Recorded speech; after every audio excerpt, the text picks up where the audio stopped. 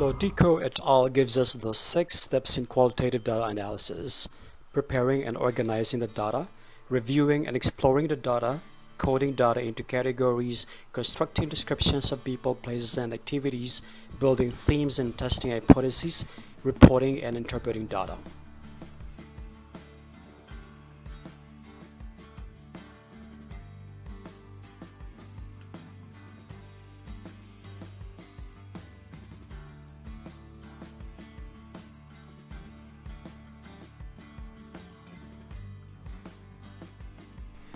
The first task of data analysis is to make sure that data are in a form that can be easily analyzed. Depending on the time and resources, aim for different levels of depth in preparing the data. If interviews are tape recorded, preparation involves transferring the information from the recorded interviews into a written form. Other types of data preparation might include developing or enlarging photographs, labeling videotapes with identifying information, and making backup copies of data to store in a separate location. The following are some common methods for organizing data. Site or location from which data are collected. This method is common in studies where multiple sites or locations are observed. Person or group studied. Data may be organized by the individual person or group, or data from persons or groups with similar characteristics or backgrounds might be grouped together. By chronological order, data might be organized into the time periods in which it was collected. The type of data. Interview transcripts might be assembled together, separate from field notes and journals, and by type of events or issue addressed. If interviews focused on different issues or observations of different events were made, the data pertaining to each issue or event might be grouped together. The second step is a lot like jumping off the high dive board at a swimming pool, that is, into an enormous pile of data waiting for analysis. All you can do is jump in and begin to explore by reading and looking through the various types of data collected. The initial review does not involve a careful reading for detail. Instead, one reads and examines data to get an overall sense of what is in them and whether enough data have been collected. Begin to jot down words and phrases that capture important aspects of the data in this initial review. The real purpose is to immerse oneself in the data and gain a sense of their possibilities. Through the initial review, qualitative researchers seek to understand the scope of their data before they begin to divide them into more manageable chunks or organize through codes. For many qualitative researchers, it is hard to say when the initial review stops and the coding begins because one process leads naturally to the next. The third step is coding data into categories. By coding, it means the process of identifying different segments of the data that describe related phenomena and labeling these parts using broad category names. It is an inductive process of data analysis that involves examining many small pieces of information and abstracting a connection between them. The next table describes common code categories and examples of code names that qualitative researcher might use in the analysis of data. Coding looks technical, but when you look at it, it's actually similar to what we do when we analyze a text. We group the words and phrases according to their themes or contexts. New codes are added as you review the data. Most data sets use 30 to 40 codes initially. Complex studies might include more than this. The actual process of coding can be conducted by hand or by computer.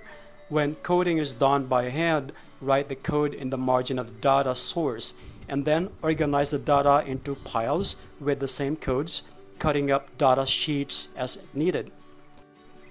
Once the data have been coded, write detailed descriptions of the people, places, and events in the study. The goal is to provide rich, in-depth descriptions called thick descriptions of the experiences, perspectives, and physical settings represented in the data.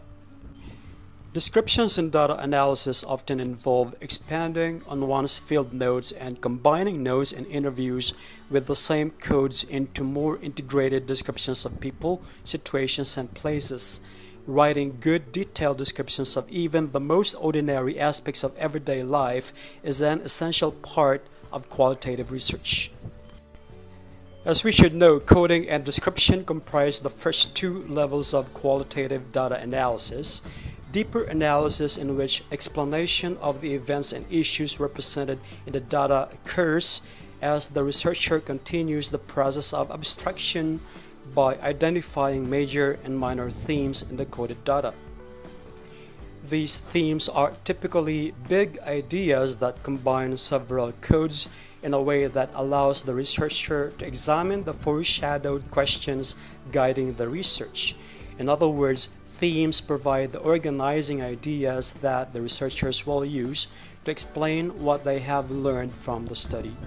Like codes, themes are usually described using a few words or phrases, but they identify the major concepts or issues that the researcher will use to interpret and explain the data. The researcher then re-examines the data using the themes as organizational frameworks to see if they provide a deeper understanding of the data. The final step in qualitative data analysis is the actual writing of the research report, including the researcher's interpretations of what the data mean. Most qualitative research is reported in a narrative manner, which may be organized using any of several different formats summarized in the following. These formats include thematic, where the text is organized in terms of discussion of themes that arise from the data analysis. This is a flexible format that fits a wide range of topics and is probably the most common method of presenting qualitative reports. The natural history format, where the text structure parallels or recreates the process of exploration and discovery that occurred during fieldwork. This format conveys a strong sense of the people, the setting, and the interactions involved in the research, although it makes it difficult to do theme analysis. There is the alternative or performance-based format, where the text is presented using a performance-based format such as a story, a song, dramatic performance, or highly personalized account called an autoethnography.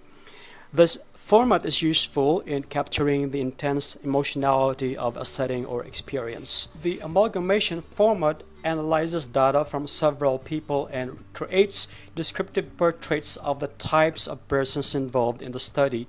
Each portrait is based on multiple persons so that it protects confidentiality of the information. Activities may also be amalgamated into a typical day or week. In theoretical format, the text is organized around a theory used throughout the report, which serves as the framework for reviewing literature and collecting data. Grounded theory approaches organize writing in terms of the creation of a new theory that explains the data or the modification of an existing theory based on the data. And finally, the traditional scientific format. Here, the text is presented in the traditional style of research report, including introduction, review of literature, method, etc. The choice of format may be determined both by the results of the data analysis and by the researcher's philosophical framework and purpose in conducting the research. Many researchers include visual diagrams or images to represent the complex array of events, issues, or themes that emerged from their data analysis. Reports of qualitative studies usually include extensive samples of quotes from participants. By using the participants' own words, researchers aim to build the reader's confidence that they are accurately representing the reality of the persons and situations studied. Interpreting qualitative data involves making sense of the lessons learned by looking for their larger meaning. Interpretation might involve relating the findings to previous published studies or to a theoretical framework. and interpretation of qualitative data may also involve personal reflections by the researcher.